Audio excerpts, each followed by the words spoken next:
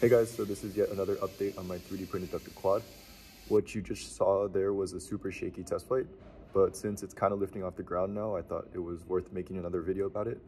And so to recap, this is a side-by-side of the frames I've iterated through. I've upgraded to a 60mm EDF coming from a 30mm one. In my last video, I was using the fans you see on the right. They're simple rectangular profiles with a ton of fan gap. And so coming into this, my number one goal for this iteration was redesigning the fans so it has more curves, less gap, and a better fit on the motors. I flirted with scaled versions of this rectangular design you see here, but in the end I ended up surface modeling this curved design. There's a YouTuber named Drew last video who mentioned ducted props. I didn't know those were a thing, and so I looked them up online and based my model off of those. To make both clockwise and counterclockwise versions, I just mirrored the features. It was pretty easy. Printing them was pretty simple. It's the same method I've been using with the supports on the bottom.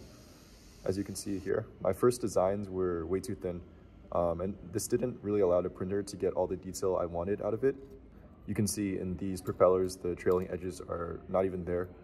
Even after that, it did take me a while to dial in the temps, speeds, and layer heights to get the quality I wanted. And so since I'm really pushing the limits of the printer, I'm forced to rely on post-processing to get the fans to a reasonable precision and consistency. All this really means is that I sanded each fan pretty hard after they came out. Here, a post-process one is on the right and a freshly printed one is on the left. You can see that the trailing edge in particular is a lot more detailed on the post-process one.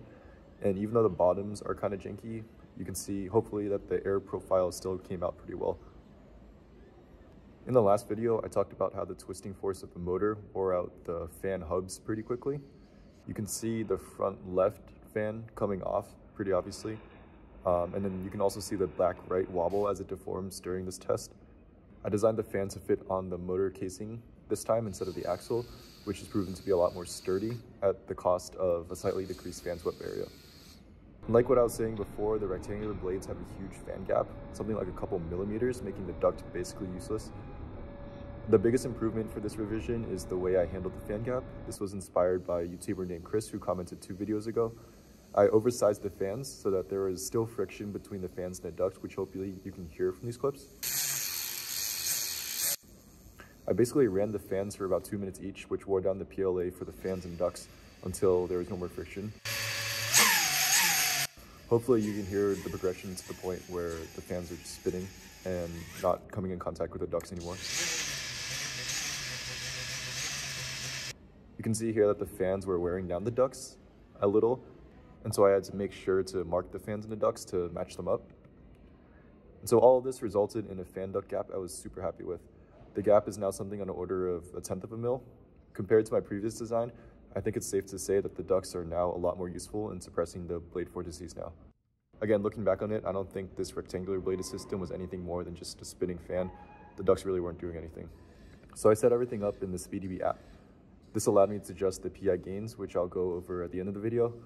But the SpeedyB app makes everything really easy. This final weight came in at 268 grams, pretty much the same as my last iteration. It's not bad for a 4S setup. And so here are some testing clips. You can see me hiding behind the seat. I was low-key terrified of the rotor fan blades spinning off at these RPMs, but you can tell that it has more than enough power to take off now. I don't think I ever push it beyond 30% throttle. It's just super unbalanced. You can see the kind of crazy wobble that comes off when I push it a little. So after that, I took it somewhere with more space to try to get over the ground effects if that was causing any issues, but it had more or less the same problems. It had that crazy wobble anytime any real power was applied.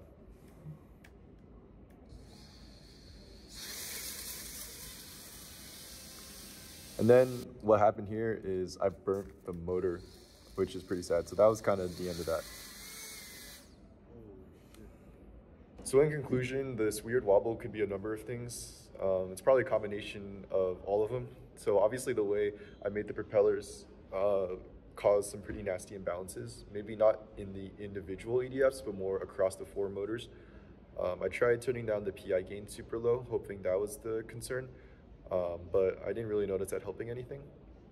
I think these imbalances are probably the cause of the motor burnout. Another consideration though is that the standard 3-inch props are coming in around 2 grams. Mine are 4 grams, which is doubling the motor load, which looking back on it is probably another cause of that. So I think I'm going to hold off further on any ducted quad iterations for now. especially with this burnt motor. I'd have to wait to get the motor anyway. I want to focus more on single EDF systems, but this is something I definitely want to revisit, and I want to take the lessons I learned here and hopefully apply them to make better EDFs for cooler projects going forward. Anyway, thank you guys for watching.